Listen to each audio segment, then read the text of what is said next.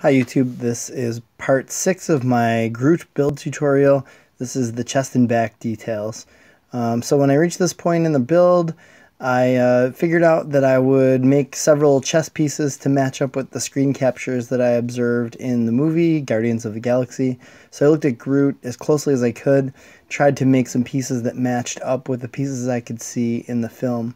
I cut out some pieces from anti-fatigue mat and then used my Dremel to carve small ridges in each piece. You can see here I sort of drew the direction I wanted the lines to go. I didn't put all the details with the marker, but I did draw sort of the general direction I wanted them to go.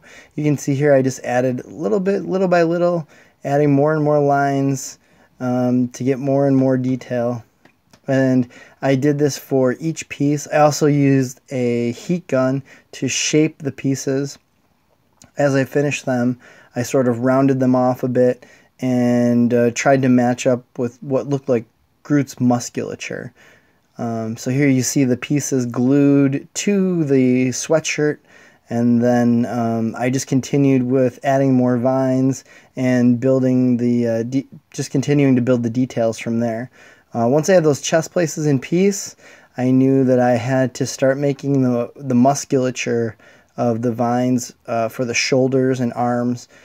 And I figured to do this, I drew on the sweatshirt itself with a marker and sort of indicated where I thought the bicep should go and where the tricep would go, where the different muscle groups might look, the deltoids, the shoulder, in the shoulder. And I just sort of started to shape the vines in those directions to match natural, musculature of a humanoid. So you can see here, I just kept moving forward, adding more and more details. And then I did eventually realize that I needed to make those pieces smaller. So I started to shape those upper shoulder areas. You'll see the pieces start to get smaller and smaller. The ones that I add in to fill in the gaps are to create that density and also to make it more tree-like where they narrow towards the top. The pieces just continue to get a little bit smaller as I go up towards the neck there, the collarbone and the neck. And then here I jump forward a little bit with a progress photo where you see a lot more detail.